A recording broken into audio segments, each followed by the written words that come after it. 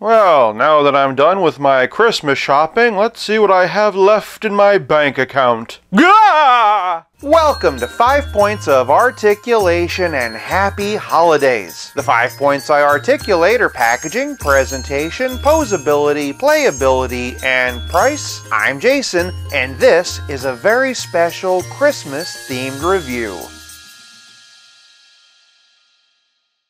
It's Christmas Eve, and what better time to take a look at the Four Horsemen Figura Obscura Christmas Carol's Ghost of Jacob Marley. Starting with the packaging, and if you saw my Father Christmas video, you'd know that the package is one of the best parts. This one cleverly uses the image of Jacob Marley as a door knocker. Very cool logo they've worked out. On the back they have a write-up of the character and the lore, but this is only a magnetic shell that doubles as a backdrop. Inside we get Ebenezer Scrooge. They even detailed all the tiles around the fireplace. If you've read the book, you'd know that's actually accurate to the source material, and if you haven't read the book, keep this artwork in mind because we're going to talk about it again later. Inside that cover is a window box. The artwork is very cool and features all the wandering spirits in London. Lots of really cool designs here. Pretty sure I've seen her on She-Ra, but again, just like Father Christmas, the painting is gorgeous. Also like Father Christmas, the top has the Four Horsemen logo. It cleverly combines the number 4 with an H.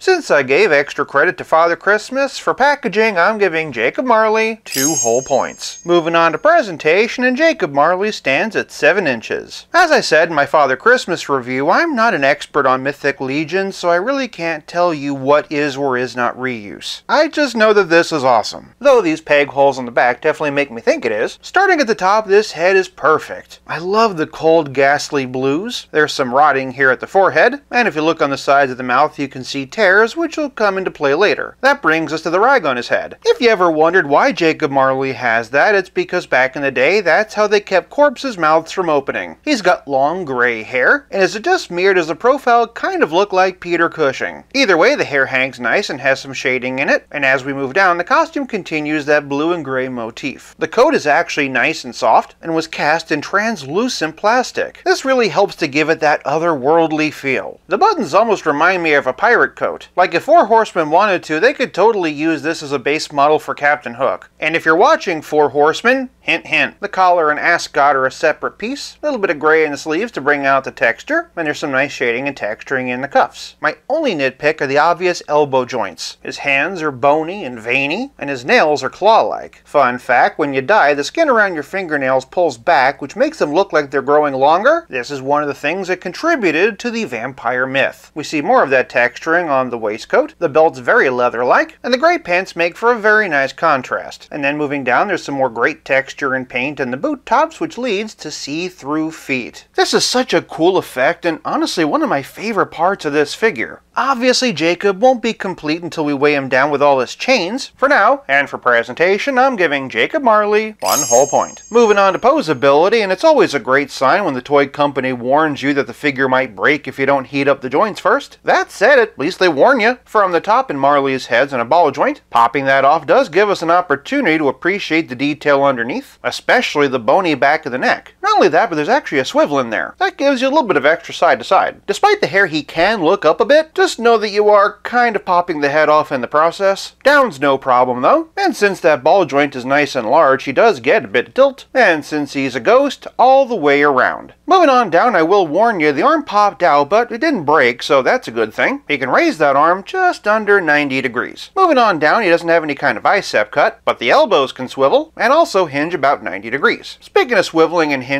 that's what the wrists do. And then moving to the middle, and Marley has a ball jointed waist. Since the jacket's nice and soft, he actually can arch back a bit, but just look at this hunch forward. Just so you can get a better idea of what I'm talking about, here he is with the coat off. He also gets a really great tilt, and of course twist. Below the belt, and Marley has swivel hinge hips that admittedly are pretty ugly. Fortunately, the waistcoat does a great job of hiding them. He can kick this high, which given that waistcoat is really impressive. And pushing the coat aside, he can split this wide. Reversing down the leg, and that swivel hinge gives him thigh cut. He only has single jointed knees, but they do bend spin 90 degrees, they also twist. And then moving all the way down, Marley has ankle balls that can swivel, hinge, and pivot. And thanks to the see-through feet, you can actually see what that joint looks like. I know a lot of collectors will be let down by the single-jointed knees and ankles, but personally I don't mind if Jacob Marley's ghost isn't as articulated as a Marvel legend. Besides, his midsection is better articulated than most DC multiverse. I know that not everyone's going to agree, but for posability, I'm giving Jacob Marley 1 whole point. Moving on to playability, and what is there to say about all the accessories that Jacob Marley comes with?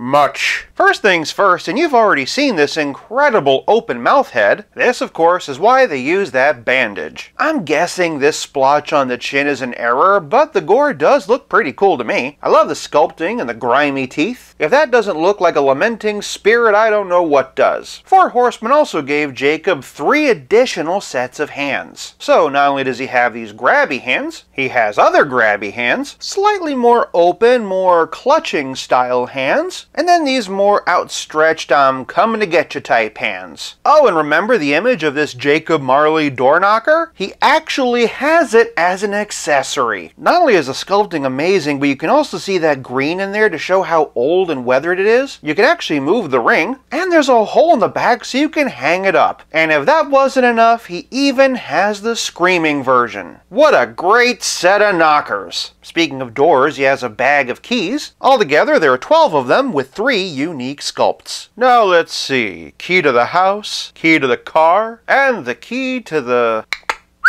Of course, they're really for all of these. The chains are the centerpiece for both Jacob Marley and also this figure. Jacob Marley may have forged his chains by laboring on his greed and apathy toward others, but these chains were clearly a labor of love. Several of the strands come with miniature padlocks and keys, and then a couple of the longer ones come with books. These have been so meticulously sculpted and painted you'd think you could actually open them. Just look at the fake leather and the gilded edges. 3 of the others have cash boxes. Each one is their own unique sculpt. Not only that, but they're actually functional boxes with removable lids. It would have been so much cheaper and easier to make them solid pieces, but instead you get some hidey spots. Of course, if you really want to hide something, you need to have a safe. Wonderful beat-up iron texture throughout. The wheels don't roll, but they look good. The door, however, does open, revealing something inside. I don't know why Jacob Marley has one of these in his safe, but I am starting to see why he'd be a condemned spirit. The cool part is, if you wanted to, you could use it as an alternate head. As is, it looks like the aftermath of a saw trap. Speaking of which, just look at this harness for all of Marley's chains. Luckily, it's made of a nice soft plastic. I don't know if you need to do this, but to make life easier, I popped his head and his arms off and then slid the harness over it. I love this concept, and I think it looks way better than any of the movies.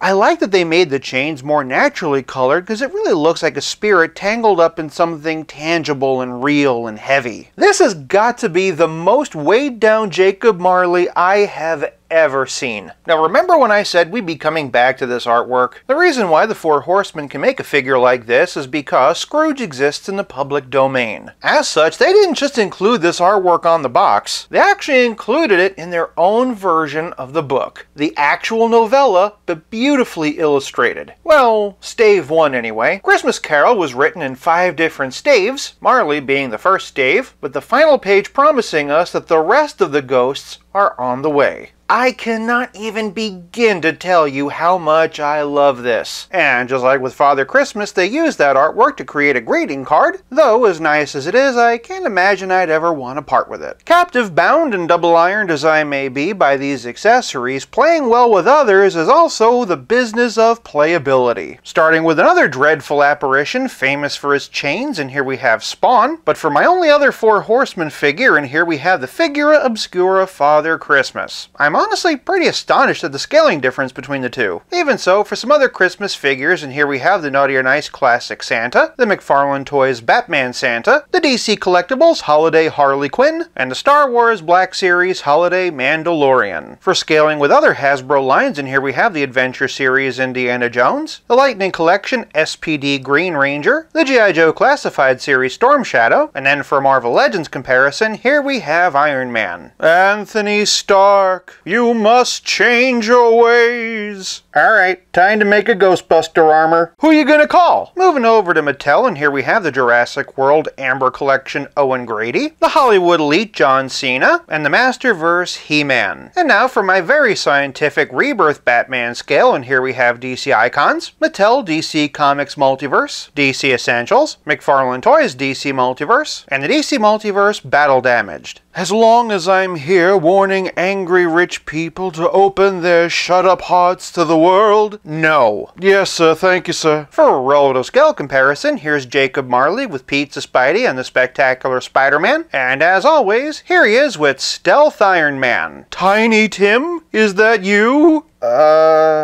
Yes. If it wasn't abundantly obvious, for playability, I'm giving Jacob Marley 1.5 points. This leaves us with nothing left to discuss but the price. Charles Dickens described Christmas as a time when want was most keenly felt and abundance rejoices. At $60 retail, I think it's worth every farthing. Alas, he is currently sold out and only available on the aftermarket. Hopefully they'll restock him, but based on availability for price, I'm giving the Ghost of Jacob Marley half a point for a far more glorious than grand total of 6 out of 5. What's your favorite version of A Christmas Carol, and what ghost are you looking forward to the most? Sound off in the comments, and Merry Christmas. For more festive videos, check out one of these. Thank you so much for watching. Like Frosty the Snowman, I'll be back again someday. Until then, play nice, have fun, and be merry.